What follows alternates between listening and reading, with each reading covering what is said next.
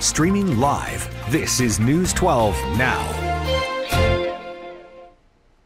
And good morning to you. We are talking about hail. We've seen a whole lot of hail the last couple of days in the Arklatex with these big thunderstorms that have been rolling through. And so what I wanted to do today is kind of talk about how it actually forms, how hail actually forms within the thunderstorm. So we'll kind of go through the process of that, and then we'll talk about hail size, how to properly measure hail. And I'm going to go ahead and show you some viewer photos that we have, because the viewer pictures that we've been getting from these storms lately are very, very impressive. We have seen some big time hail so far across the Arklatex. So let's kind of talk about how hail forms in the first place. So you got to have the thunderstorm. You have the big cumulonimbus cloud. That's the towering cloud that forms. And typically when you get a big hailstorm, the height, the level of this cloud can get up to, 40, 50,000 feet up in the atmosphere. So that is even taller than a lot of jet aircraft fly. So you have a tall thunderstorm building high up into the atmosphere.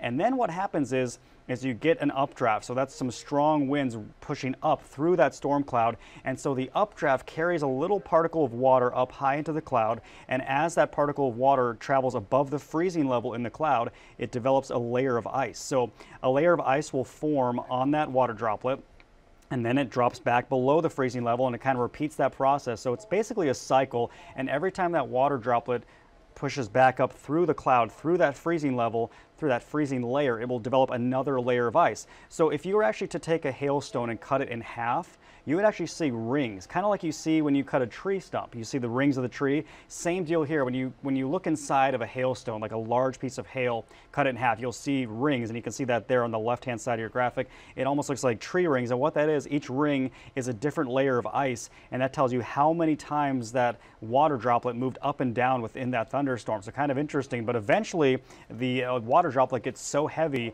that the weight exceeds the updraft strength. So you get those strong updraft winds. That's the wind pushing up through the thunderstorm, and that can be on the order of 100 miles an hour. So think of a 100-mile-an-hour wind pushing up through that thunderstorm, and then eventually the actual weight of that hailstone gets too great for that updraft, and the hailstone will just fall to the ground. But by that time, a lot of times these hailstones can be very, very large in diameter. So as far as hail sizes here, this is kind of what we refer to. We hear us talking about quarter size hail, golf ball size hail, baseball size hail. You hear us talking about it all the time on air, but what exactly are we talking about here as far as the measurements? So what you need to think about is that when we say inch diameter hail, that's about the size of a quarter. When we say a storm is producing golf ball size hail, that's about 1 3/4 inches. And by the time you get up to like ping pong golf ball size, that is typically when you start to see a lot of damage out of these storms. And that's typically when we start to see some damage to cars and to roofs and things like that.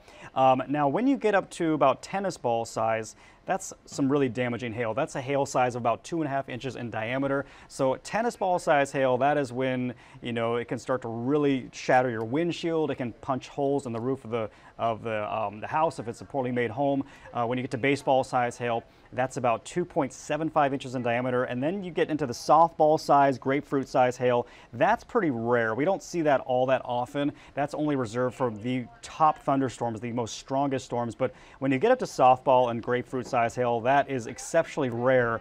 And you don't see it very often, but when it does happen, that is extremely damaging and deadly. And that can actually punch a hole straight through the roof of your house. So that is when things get really, really dangerous, is when you start to get anything above, tennis ball to baseball size, especially getting that softball size and grapefruit size hail. That is when things get very, very dangerous. So what I want to do now is actually show you some viewer photos, because we have seen some impressive photos here. So let's take you to that and look at this. So this is actually submitted through the KSLA app. So you can download the weather app and you can actually, submit storm photos or any sort of hail photos, anything that is kind of catches your eye. You can definitely submit that to the app. But this was actually taken, and that was during the middle portion of June. So this was, I believe, June 14th and 15th across the Arklatex, as we had a severe storm that rolled through. We actually had a series of severe storms that rolled through the area, but this is some large hail that some of you saw in Gary, Texas. That is in Panola County.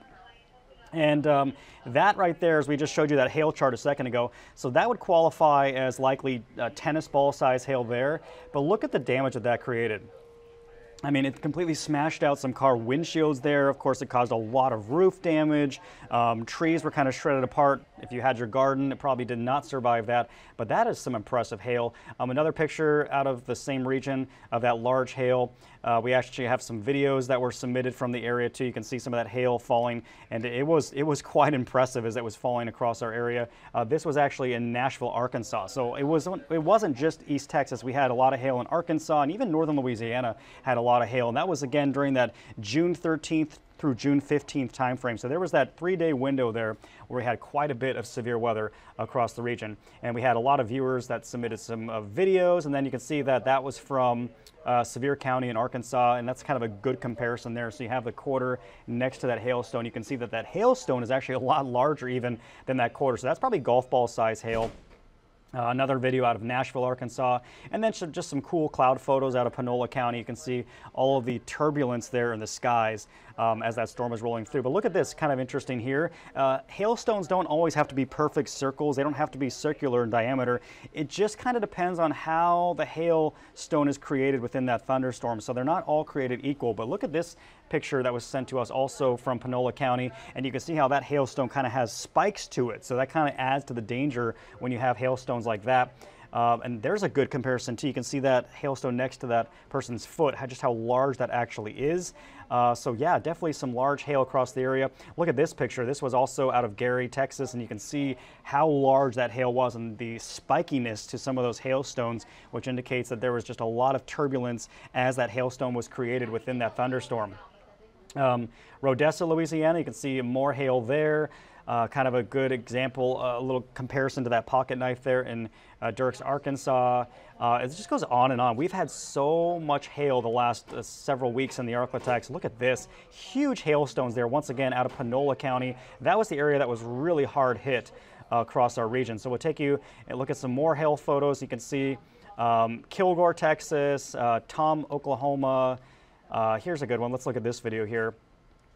And this was north of Tom, Oklahoma. So just watch this. Look at this is right after the hailstorm had left, but you can see just how large that hail is. And there's another picture out of Tom, Oklahoma.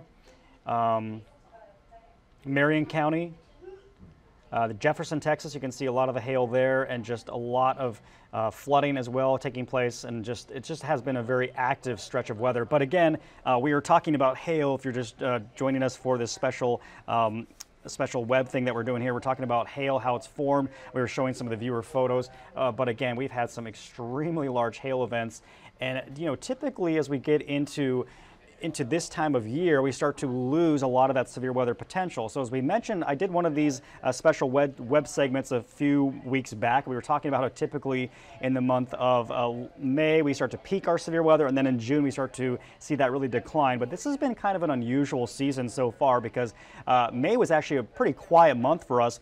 And then so far in the first half of June, it has actually gotten pretty active. We've seen a lot more severe weather. Eventually, though, it looks like that will start to kind of wind down, and the severe weather threat will start to wind down as we head towards the end of the month. We're going to start to lose some of those upper level dynamics. So our threat will eventually shift from the severe weather to some extreme heat and humidity here as we head towards the month of June.